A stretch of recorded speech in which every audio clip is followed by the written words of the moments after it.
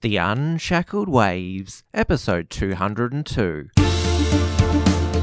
Broadcasting from Melbourne, Australia, this is The Unshackled Waves with Tim Wills, brought to you by theunshackled.net.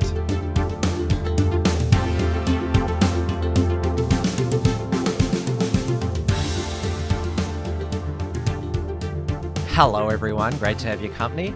The results for the US midterm elections are now in and sees the Democrats winning control of the House of Representatives, while Republicans remaining in control and increasing their majority in the Senate. Democrats also made gains in the state gubernatorial elections.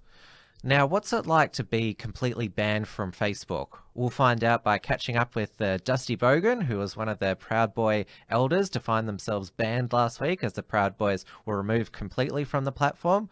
Also, is racial stereotyping wrong? I thought it'd be good to ask Unshackled contributor and trans woman of Asian descent, Libby DownUnder.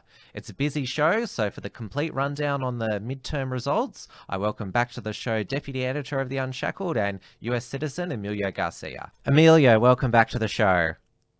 Thanks for having me, Tim. Now, despite the fact that you're now based in Australia, we still rely on you as a US citizen to be our resident US politics expert. But of course, worldwide, the US midterm elections has been the biggest development. But why don't we start by going through the campaign? And there was a number of what's termed October surprises. They should really be called October tragedies, because there was quite a number of violent incidents which seem to really heighten the political discourse. Well, I mean, the heightening of political discourse, I think, has been happening now for some time.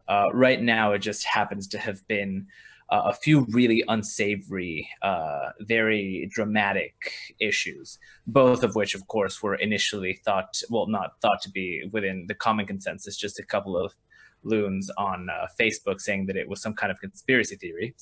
But we obviously had the bombing attacks, and we had the attack on the synagogue, of which both sides immediately decided to take the baton and attack the other side for the incivility. And there was also the migrant caravan and the Tallahassee yoga shooting in Florida, which actually didn't get much attention. But the perpetrator there who shot himself, he was an alt-right white nationalist, what's termed an incel, involuntary celibate, angry at women because he was single. Yeah, because you can't get laid. I mean, listen, the fact of the matter is that what was trying to be done here is taking the random actions of a couple of people and trying to accredit it to a certain party or a certain type of rhetoric. Now, the issue is that to try to do that is just ignoring the facts. We know that generally, when one person does something like this, like a mass shooting or a mass act of violence, the media handles it in such a way that it gives this person a certain level of notoriety that then other people who also have issues and are looking for a similar level of notoriety will then go and try to obtain. So to say that this is somehow intertwined into the rhetoric of Donald Trump or the Democrats, you can say that it has some kind of correlation to the heightened incendiary rhetoric, but I don't think that you can credit it to anyone. And also another spectacle that happened over the last few months was the Brett Kavanaugh confirmation to the Supreme Court, and this litany of women who came forward to claim that he had assaulted, raped them at parties 30 years ago. And even if they weren't true, it was told that his confirmation would trigger unrelated sexual assault survivors. And we just had in the last week one of the Kavanaugh accusers, she recanted, saying she was angry about his confirmation, and so just decided to make it all up. No, it's unbelievable. This was really one of the most unethical, badly put together hit jobs that I've ever seen. And I think, this actually really reduced the momentum that Democrats had. And we'll get into this later, but they were set to take more seats than they did.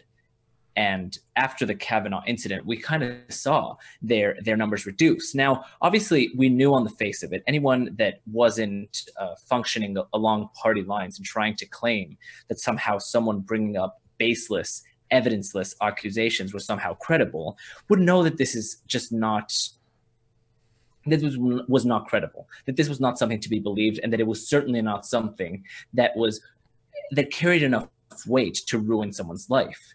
And a great narrative was, on behalf of the left, was Christine Blasey Ford came out and she had nothing to gain. This is why we believe her. She had nothing to gain except over $1 million in a book deal, which is what she has gained already, not to mention the widespread love of every single person that is in the Democrats' camp now. I mean, this woman is now a hero. She made over $1 million from the fundraising campaigns that were put together online for her. Supposedly this was to build her defense, but the Democrats paid for everything. So that just went right into her bank account, never said anything about what she did with it. And finally, once she decided that she wasn't going to pursue these allegations against Brett Kavanaugh anymore, it turns out that she's looking for a book deal. And book deals tend to have advances on the low end in the hundreds of thousands of dollars. So to say that she had nothing to gain was ridiculous. And the other two women are now under criminal probes because their accusations were so clearly false that now they might be facing criminal penalties for lying for political purposes. Yeah, it doesn't surprise me that it all became undone only conveniently after he had been confirmed. Now, let's look at the actual results. Now, all of the pundits and poll crunchers, they'd been predicting Democrats would win the House of Representatives, while Republicans would retain control of the Senate. Now, everyone was saying, oh, well, the polls were wrong in 2016 with Trump, but they actually weren't, because the popular vote was pretty much as the polls predicted, but Trump won the electoral college. But it played out as predicted. Republicans actually had gains in the Senate, while the Democrats are projected to win control of the House of Representatives. Yeah, that's right. Essentially, right now we saw kind of both sides trying to inflate the numbers. I saw, what's this guy's name? He's on the Young Turks. No one likes him. I can't pronounce his name. Senk. Yes, that guy. I'm never going to learn how to pronounce that name. But he was saying that they were going to pick up 58 seats. Probably not. But they did pick up 26. And then we had Michael Knowles. He was on the Daily Wire, and he said that in fact they would retain the House, which also seemed just to not be realistic. So what we knew to be true was generally that Democrats would take the House and Republicans would keep the Senate. Now, I didn't really like the rhetoric on both sides of either blue wave or red wave, because what we saw here is clearly not a red wave. Obviously, the Republicans were going to lose a little momentum. That's what happens on off-year elections. The assumption that somehow there was going to be a blue wave, a massive hysterical blue wave in which they were going to take control of the House and the Senate, I don't know where they got that from. I don't know what information they had that was informing that type of rhetoric. Yeah, I remember, what was it? I saw on the news tonight Jake Tapper, who was disappointed that this was not the blue wave they had been hoping for. It was a blue trickle. It was a tiny blue trickle, essentially. I mean, they picked up 26 seats in the House. That's decent. And now they have control of the House. That's what they wanted. Now, it's better that they only have the House, especially considering the way in which the Democrats have been acting recently. It would be nice if you had, traditional times when Congress people were objective legislators who would, try to use their best logic and look at initiatives in the most objective way possible and vote if it was going to benefit their constituency. Then, having a Democratic House of Representatives and a Republican president in Congress wouldn't be that bad. It would act as something of a counterweight, a check and that'd be good. But what we know, and well, I shouldn't say no, but I'd put money to bet that the Democrats are going to use their control in the Senate to be obstructionists. They're going to make sure that Donald Trump doesn't get any more legislation. In the House. They're going to make sure that basically none of the bills being passed through the House will ever make it to the Senate. And the issue here also is that Republicans don't really have many moral legs to stand on, because they did the same thing to Barack Obama. So when the rhetoric gets heated and they start saying, this is ridiculous, look how unethical they're being, look how they're obstructing all of these initiatives. Right, you guys did the same thing. So it's going to be an interesting time for sure. But we saw in the Obama era that because it was split for most of his presidency, the House and the Senate, that they always had to get to some agreement, Democrats and Republicans. And we've seen under Trump's presidency, even with the Republicans controlling the House and the Senate, there's always been, because it's just they've needed only the Republicans, then every a single Republican has been able to decide, well, I don't like this particular part of Trump's agenda, I'm going to side with the Democrats and potentially put it all at risk. I mean, that's why we didn't see Obamacare become repealed, because there was always enough GOP senators to try and kill it. Right. I mean, yeah, you still had some Republicans that were kind of in the center and didn't want to upset constituencies that were purple. But overall, Donald Trump has been really successful legislatively, because a lot of his senators were voting exactly along party lines. What's going to happen now is that, I mean, the type of legislation that we're going to see actually be voted on in the Senate, I feel, is going to be legislation of little practical significance, because the parties are so split right now, and so many of the Democrats' constituents are demanding that they obstruct Donald Trump, and anyone who dares work with Donald Trump or his administration or the Republicans would be committing political suicide. That what's probably going to happen is that, as opposed to just seeing legislation get a little bit more moderate, closer to the center, to see deals being made. Oh, and Nancy Pelosi has said that the politics of division is now over, and that we can come together. Should we take her at her word? I mean, bullshit. That's what they said. Bernie Sanders said that he would support Donald Trump if he liked the legislation, and I mean, no. That's not true. And in fact, I would actually say that the rhetoric is going to get far more heated very, very soon. Here's my prediction. And, we can check in a couple of months and see how true this is. Immediately, we're going to see the House move to subpoena Trump's financials, so his tax returns. We're going to see investigations hardened against Russia. We're going to see investigations about his ties with Saudi Arabia. We're going to see the special favors that supposedly he did for some governor somewhere, so that Ivanka and her, I don't know if it was Don Jr. or whatever, if they were kind of not prosecuted for a very shady business deal just because Trump gave a large sum of money to a congressperson. There's just a million things that I think are going to start to become investigated right now. Not to mention that I think that Democrats are also going to start to launch several new investigations, probes, things like this into any new initiative, and the connections between the people leading those initiatives and other parties, just to make sure that there is a burden there stifling the Republicans. And so what's going to happen there, just because the Democrats are using whatever power they have to stand in the way of Donald Trump doing anything, is that the Republicans are going to take on their typical culture warrior stance, and they're going to start fighting back. And then the Democrats are going to start fighting back. And so what we're going to see now is just both sides getting more and more heated. Less and less is going to get done, and both sides are going to become more unsavory to each other, meaning that there can be far less bipartisan support. So what we're going to see is far more interesting rhetoric and far less progress being made.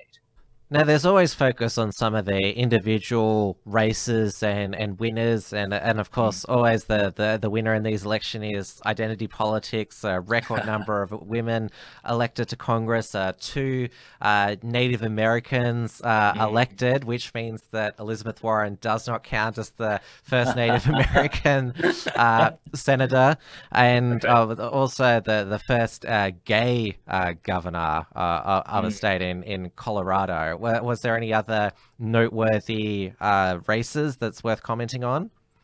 Well, there were a few that were pretty noteworthy, but I mean, before we move on to that, what you were saying about the media and the Democrats kind of fawning over this, new diversity found in the House and the Senate and the gubernatorial races. What does it matter? I mean, they don't even know what their own arguments are. So first of all, we're living in a post-racial society where race doesn't matter and no one should pay attention to it. Also, it is the most significant and important and relevant thing that's ever happened that a person with a certain, color skin has reached a position of power. Who cares? I mean, honestly, I don't want to say that it's not, it's not good that everyone can participate, but since when has anyone thought that a person having a certain amount of darkness or tanness on their skin, or liking to have sex with certain genders as opposed to others, is suddenly a better or worse legislator? So I just want to touch on that really quickly because it kind of counteracts. Yeah, Van Jones called it a rainbow wave. Oh God. And not even a wave. It was 4 people. It's like, it's not even representative. And they're minorities within the US and they're not even representative. So it's not really a wave. And also no one really cares. I mean, I think that's a good thing. I think they don't really understand on the left that we're supposed to not care. We're supposed to say, I'm going to vote for whoever is doing the best job, whoever will represent my ideas more, whoever I think is going to do the best for the country. And then they're turning around and saying, so both, it has to be a meritocracy in which we allow everyone to come forward or to improve, to get ahead, is the word I was looking for. But at the same time, let's make sure that the immutable characteristics are front and center. Well, that's kind of a knocking of heads, I think.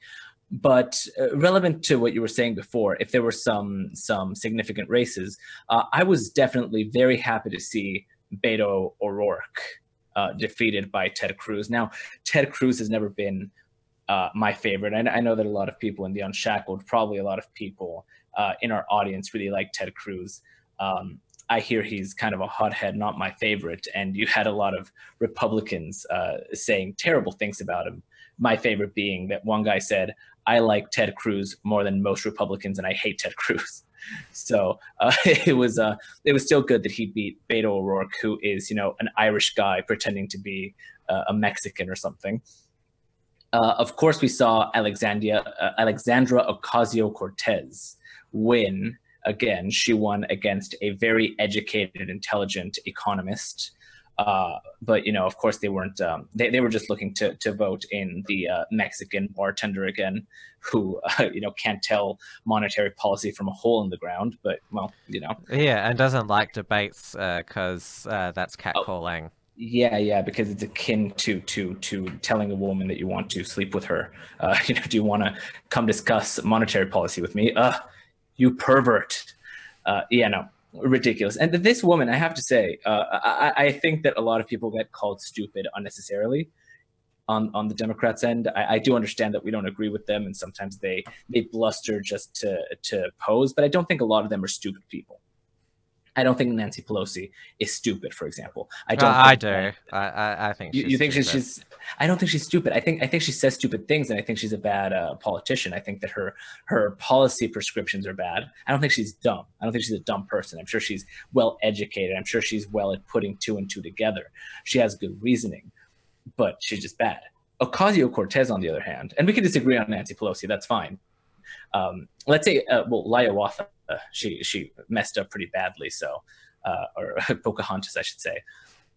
She messed up, so she might be stupid. But no, Ocasio-Cortez really is an extremely stupid person. She is supremely stupid. She has an IQ of, maybe she's on the higher end of the IQ if it's a hamster. I think that she would be an intelligent hamster, kind of intelligent, but not for a human being. But this woman, you know, she can't respond to any of the questions that she's asked. She wants to push forward a livable minimum wage that includes a salary for food, a salary for money put aside for food, money put aside for savings, also money just for you to live your life, plus affordable housing and completely socialized healthcare. And everyone says, well, you know, that's going to triple the budget of the U.S. How are you going to pay for that? And she's like, no, it's going to save money. And we're like, no, it's not. Like, you know, the economists have come out with it. It's going to cost triple. How are you going to pay for it? It's like, oh, we're just going to pay for it because it's going to save us money. So no, she's a severely flawed human being, but she's back in the Senate. And finally, the woman who just lost absolutely miserably is Heidi Heitkamp, who decided to do something really, really egregious in a last-second ploy to try to use the Me Too movement to push herself ahead, and took a bunch of names from a bunch of rape victims rather, or sexual assault survivors, and published them in her campaign ad. And it turns out that she didn't get permission from these women to actually publish that. So they were understandably upset. Not to mention that about 10 or 12 of those women came out and said they weren't even the victims of sexual assault. Needless to say, she has been defeated also. But it's a mixed bag. It's a mixed bag of of wins and loses today, just because it's there's so many races happening. I believe it was around 400 races that went on today. So it's kind of hard to get an exact measure. And of course, there's gubernatorial races at the state level for governor. The Democrats made some gains there as well. Yeah. I mean, Democrats, I think, are if you want to say who won the day, it was Democrats. Some people are saying Donald Trump is the first president in 160 years to gain seats in the Senate in his first midterm election. Sure, but I mean, this isn't a win. This isn't a win for Republicans. They're entering a field of extreme division, and they just lost the lower house of Congress. Essentially, we can expect now for all of this fast-moving policy to slow down severely. So, yes, Democrats made wins in the lower house, and they also won the races with the governors. And yeah, I mean, you have to call an ace an ace. They won today. They won the race. And now that Democrats have won the House, they think they're on the path to beating Trump in 2020 now. Republicans and conservatives have been saying that the way that the left and Antifa have been carrying on, that's just going to cement Trump's re-elections. But yeah, this is still a setback for Trump. He's lost one house of Congress, and you would be a fool to not think that 2020 presidential race is in play. And of course, attention now is going to turn to the Democrat primaries. I think the Democrats should go for someone younger, next generation. Sure, their ideas will be bad, but at least they won't be like old like Hillary and Joe Biden. But yeah, it's obviously how the next Congress unfolds. That's going to play into how the 2020 race is going to shape up.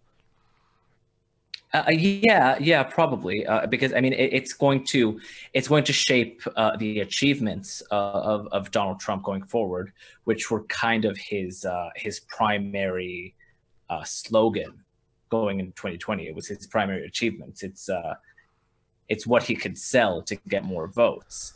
But when it comes to sorry, were you going to say something? Yeah, the economy. He said he's going to start building the border wall, obviously bringing jobs back to America, restoring a sense of national pride. Well, yeah, I mean, restoring a sense of national pride, that's the type of thing that I don't like presidents going on about, because it's, I mean, that's not really the job of the president. The president can go some ways in helping that happen, but that's not something that you can legislate. So I understand the economy is doing very well. He has reduced a lot of a lot of regulations. So Trump does have certain things going into the election. But I think that another thing into the 2020 election, but I think one thing to remember is that people's memories are pretty small. They're pretty short. Barack Obama, I think a lot of people forget, was actually pretty unpopular at first. And then he became like this meme, this wonderful messiah to the large swath of the left. So I do think that it's going to have an impact, but the real impact is going to be on his ability to get anything done. And also, you already have two Democrats who are polling higher than he is. Bernie Sanders and Joe Biden are both, if the election was today, all old. They're both outside the margin of error. This is true. I mean, it's a shame, but you know, I guess they're just going to keep getting older and older. I mean, what can we do? As long as it's not the Kennedy, this redhead Kennedy, I forget his name. He's insufferable. They're trying to push him as a contender, and he's really just a nasty piece of work. Well, it's certainly going to be an interesting ride the next 2 years. We'll be covering it closely here at the Unshackled, and even though American politics has been insane the past 3 to 4 years, it'll probably get even more insane. Even crazier, yes, and we'll look forward to President Pelosi and reporting on her. Oh, and a note to your viewers before I go. Front and Center is coming back. I promise. I know we've had a lot of projects and we've had to push it back further and further, but it's absolutely coming back. And I'm sorry that it's taken so long, but we're working on it. Yeah, it better come back. All right, thanks, Emilio. Oh, thank you, Tim. And now on to Facebook bans with Dusty Bogan, Ben Shand. Ben, welcome back to the show. How you going, mate? Yeah, I'm going great, thanks. But more the question, how things been for you, or how are you coping without Facebook? Because it's such a big part of all our lives these days. It's where our friends and family connections are. So what's it been like? It's probably been a good thing, hey, not to be on Facebook as much. The first day when I got the ban, like I woke up, I thought, oh, what the hell, Facebook's not working. And then one of the boys sent me an article saying we've all been taken off, all the Proud Boys. So, and then it was a bit of a scream for, I think I was already on MeWe. So luckily enough, bam, there was, by the time I logged on there was already like a Proud Boys chapter going, and it went pretty quick, you know what I mean? It all come together pretty quick for us. Yeah, well, you and me, we've been reduced to chatting on Instagram. That's how we've been communicating. But yeah, the reaction from the Proud Boys has been to move to, as you mentioned, MeWe. There's also minds.com and also Discord. Yeah, I'm going to have to jump on all of them, I reckon, and I'll have a go. Do you think, because as I mentioned, we are also dependent on Facebook, everyone's talked about, because there's a lot of people who have copped 30-day bans from Facebook for saying things that they didn't think were controversial. And we all say, oh yeah, we should move to Minds or whatever, and like, oh yeah, that's a great idea, but we never do until, well, something on this scale happens where the Proud Boys were completely deleted from Facebook, and all the admins and elders were all deleted as well. Yeah, it just happened so quickly. Like, you kind of don't know. I guess you don't know how. I'm on Messenger all the time, just chatting to mates. I reckon that's the biggest loss out of losing Facebook, really. You know, it's all the group chats where it's just all your mates, you know what I mean? Yeah. And for the Dusty Bogan, you know, man, I was ticked up a lot of views there, so all that's gone. Dusty Bogan's dead. Nah, not really. You can't kill a Bogan. No, you haven't been turned to dust, internet dust. Yeah, not yet. I grew a mustache. This is my undercover, mate. Oh, was that your Movember? Yeah, November. Oh, Thought I'd give it a crack. First mustache ever. Oh, Facebook's blocking fundraising for men's health. That's right. I'll have to. I spoke to Malcolm Roberts yesterday from One Nation about it. You know, they all jaw dropped. They're like, "What the hell?" It was real interesting. If they do it to us, they can do it to anyone. You know.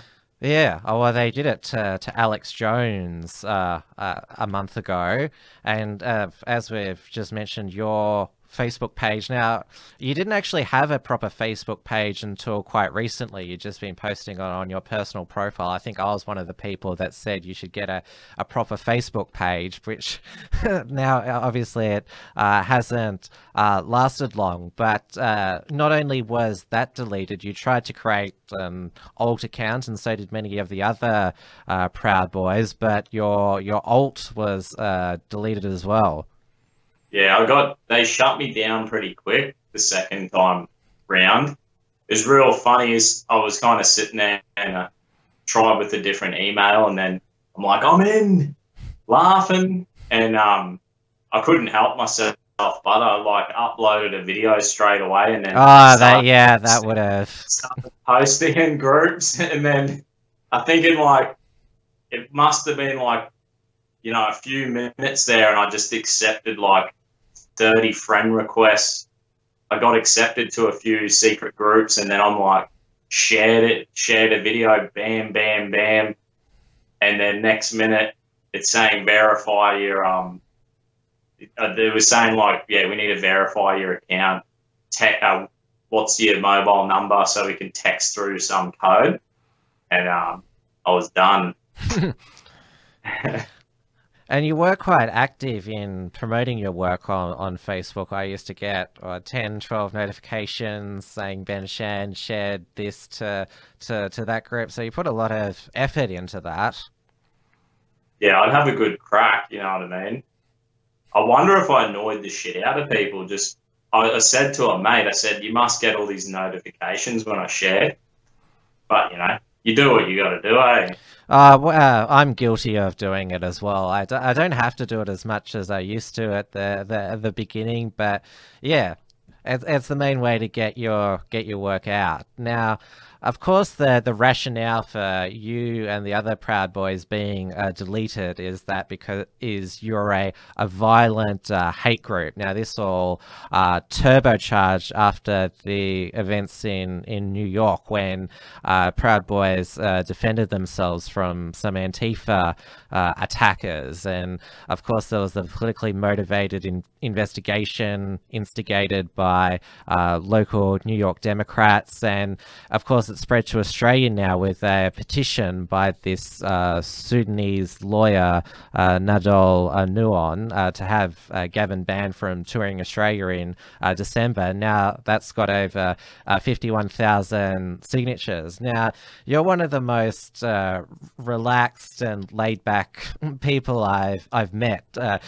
Do you feel that you're in a violent hate group, and that where Gavin comes here, you're just going to want to go out and smash people, smash immigrants? Nah, not at all. It's funny. Do you remember when Stefan Molyneux came to Brisbane, right? You can watch the video, and us boys were walking in, we're having a few beers, and then we're like, oh, Antifa's here. We're kind of like a bit excited, you know, and we're like, oh, this is going to be awesome fun. And I'm walking, and I'm like, hey, he's going, everyone. And just saying g'day, and they're like screaming at me. We're just smiling at them, and I'm sticking my mic in their face, like, g'day, mate, you know, how are you?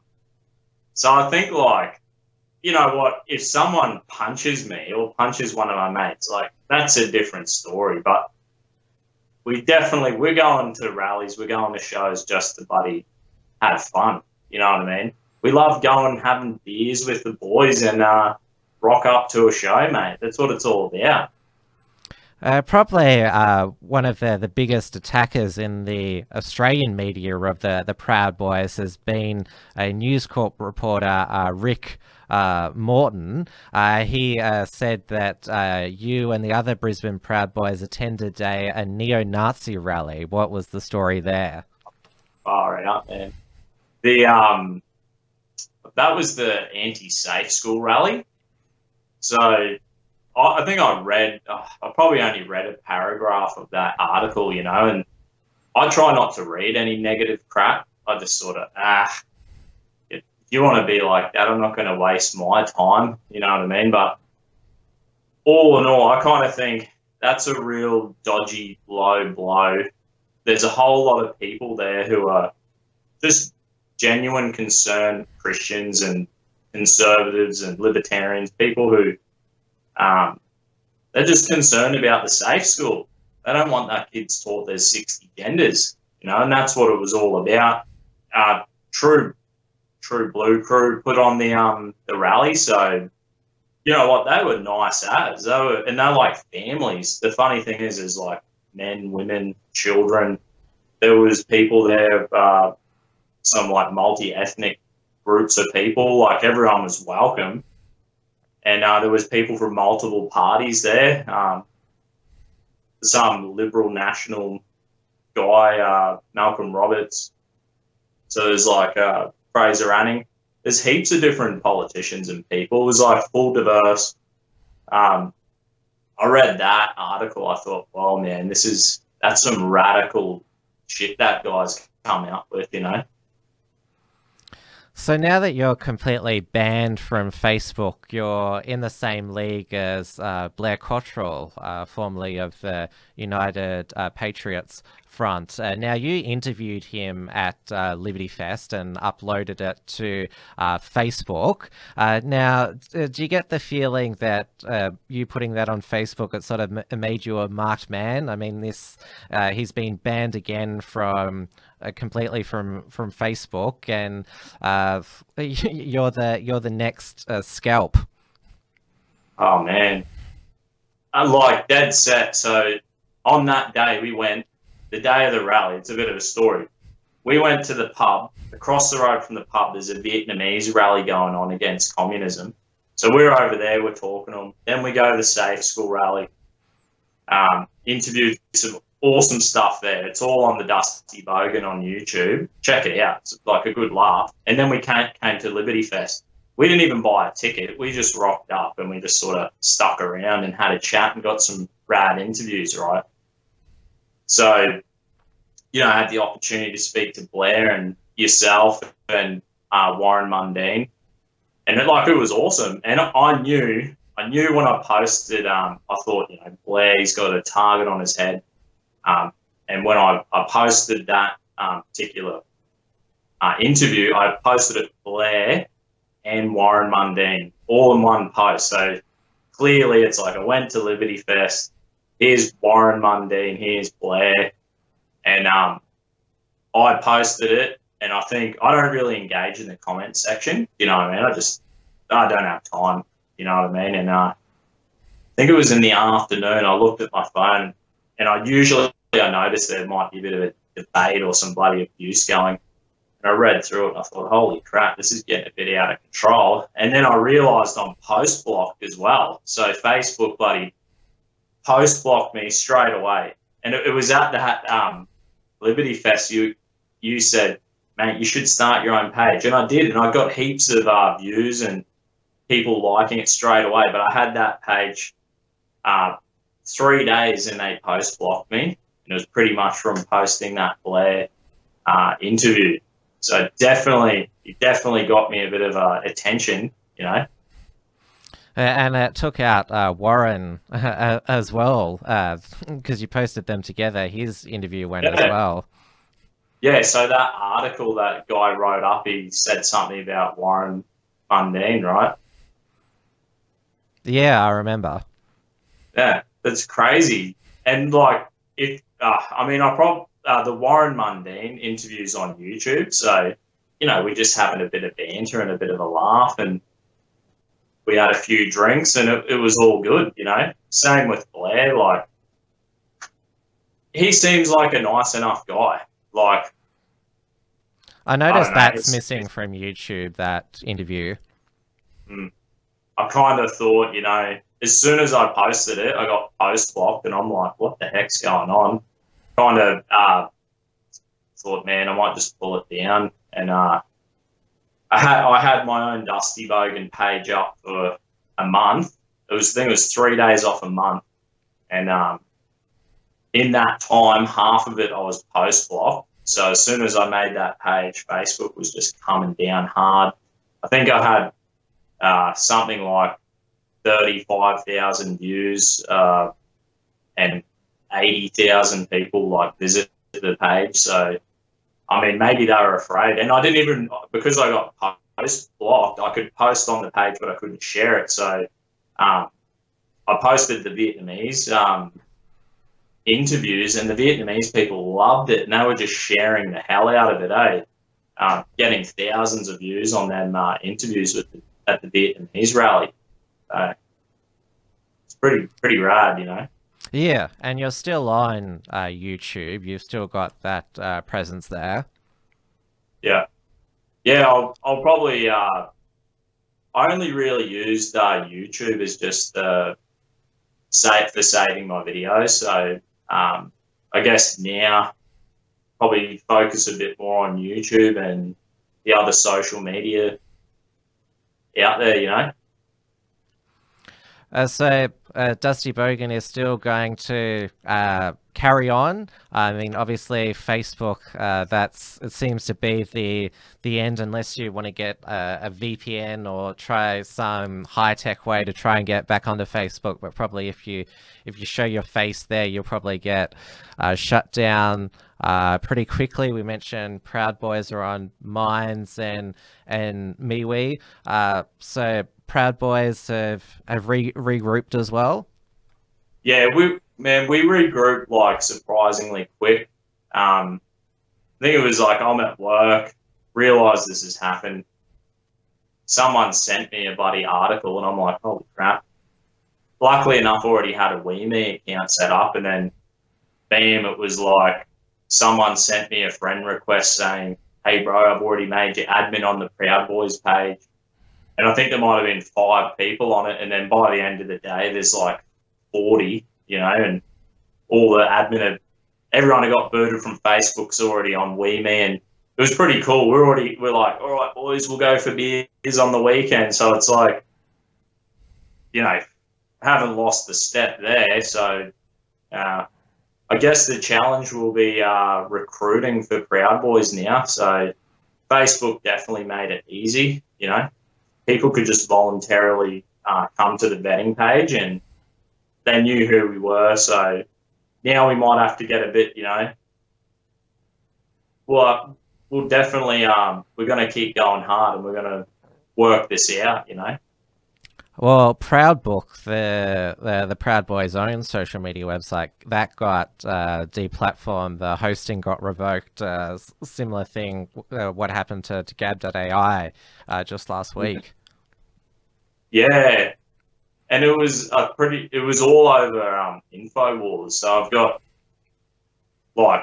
got my Christian TV satellite hooked up, right? And InfoWars is a channel on it, so it's 24/7. And while this is all happening, I'm watching bloody InfoWars, and they're talking about it all happening to Gab, and you know, he had an ad on there every hour. There was the Gab ad running on InfoWars. Wow. Like, telling you what the hell's going on. So I'm just thinking, like, far out, man. We're right at the coalface of like what's happening in culture, eh? You know. You'll have to give me the name of that satellite provider. I wouldn't mind getting the InfoWars channel on my TV. It sounds like well, they're not going to shoot down the satellite. Yeah, I think it was Install Life. So it's just some Christian TV provider, and I think you pay something like $450 for the satellite, and then that's it. You own it for life. And there's 200 channels, so a lot of them are crap, to be honest, but, you know, whatever. InfoWars is on there, so I'm laughing. Yeah, sounds awesome. Well, it's been good to catch up with you again, Ben, the Facebook outlaw. Enjoy this new underground status that you have, and yeah, let's hope we continue to see the Dusty Bogan out and about in Brisbane. Yeah, for sure. Well, hopefully I can lead the way, and when you all get kicked off Facebook, just give me a yell and I'll show you what to do, mate, because I would have worked it out by then. Yeah, well, we'll know who the go-to person is. Yeah. Right. Would check me out on YouTube then, eh? The Dusty Bogan, and come on MeWe and find the Proud Boys Australia betting page if you're keen for beers. Now, of course, what could get you banned from Facebook is racial stereotyping, and now that's what we're going to turn to by catching up with Unshackled contributor Libby DownUnder. Libby, welcome back to the show. Glad to be back. Now, the reason I've got you on today is because everyone was saying how horribly racist Ross Cameron was for describing Chinese people as black-haired, slanty-eyed, yellow-skinned people, and that he deserved to lose his job over it. As an Asian woman, were you offended?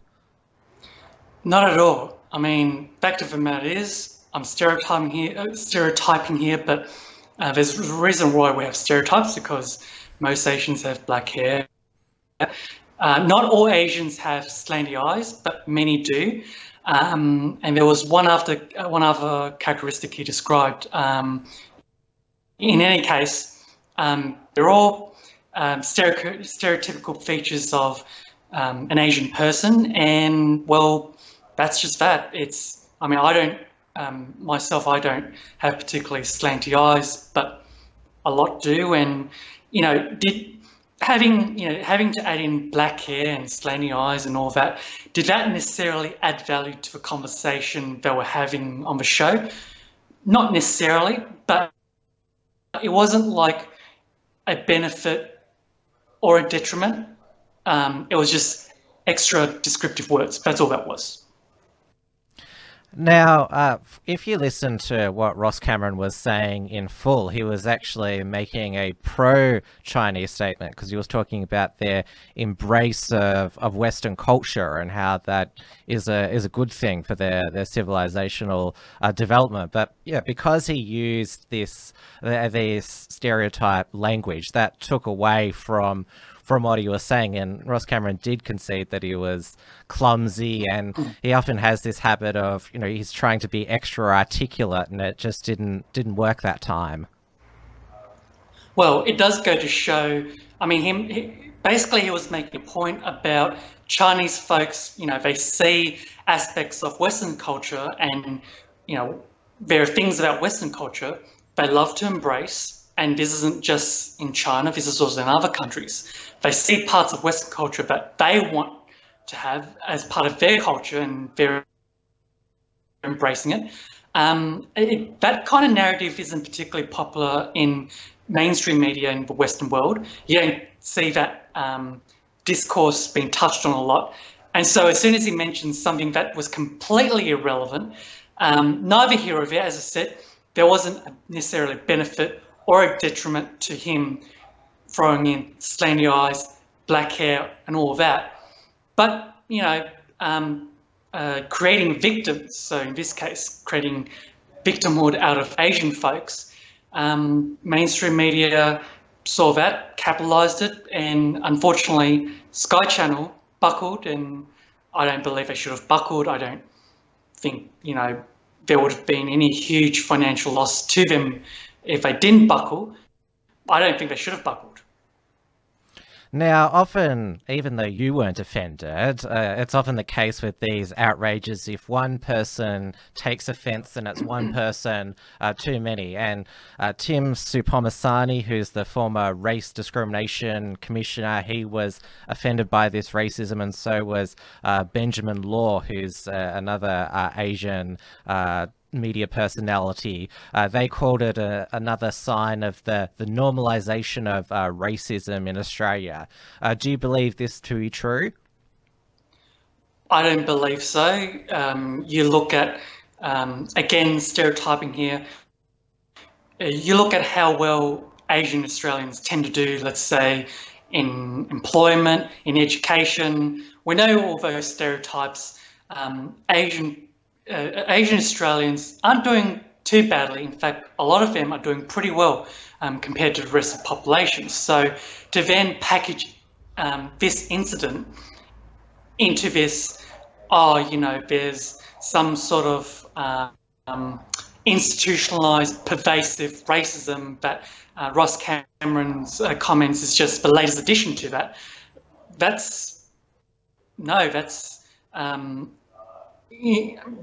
These folks who've spoken out against Ross's comments, they're not necessarily representative of Asian Australians.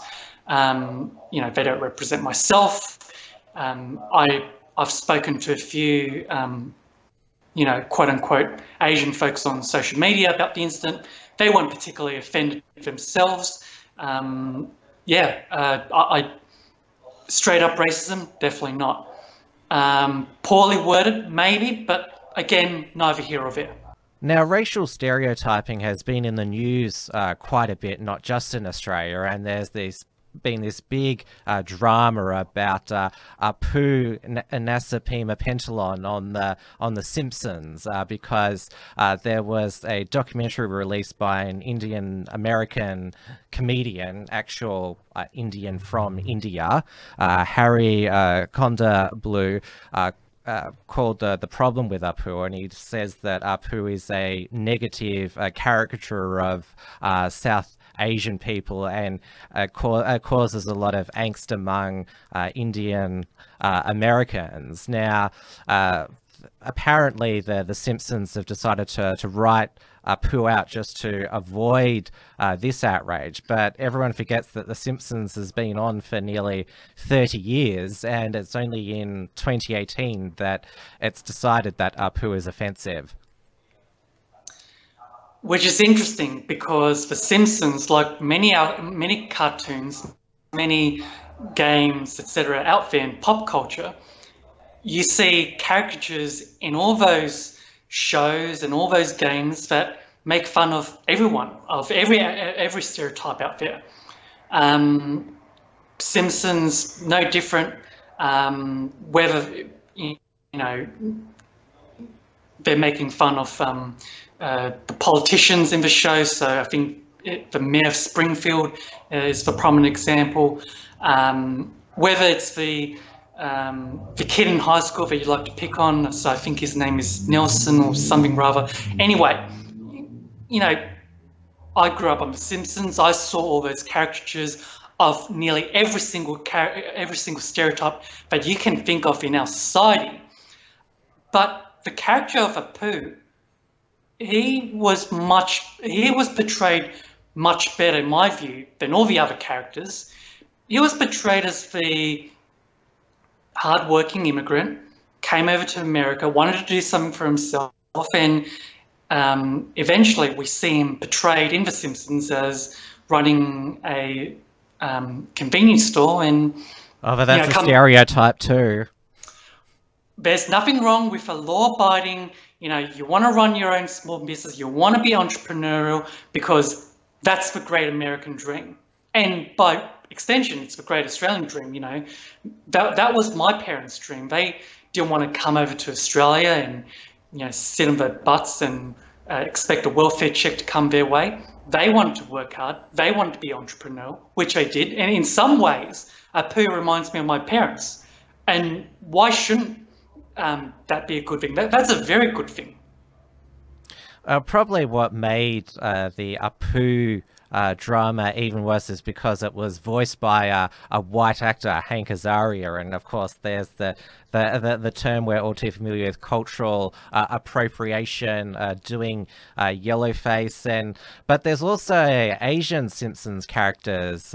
Akira, the Japanese guy who runs the Japanese restaurant, speaks in a stereotypical Asian accent, and there's also Cookie Kwan, who's one of the business women around Springfield.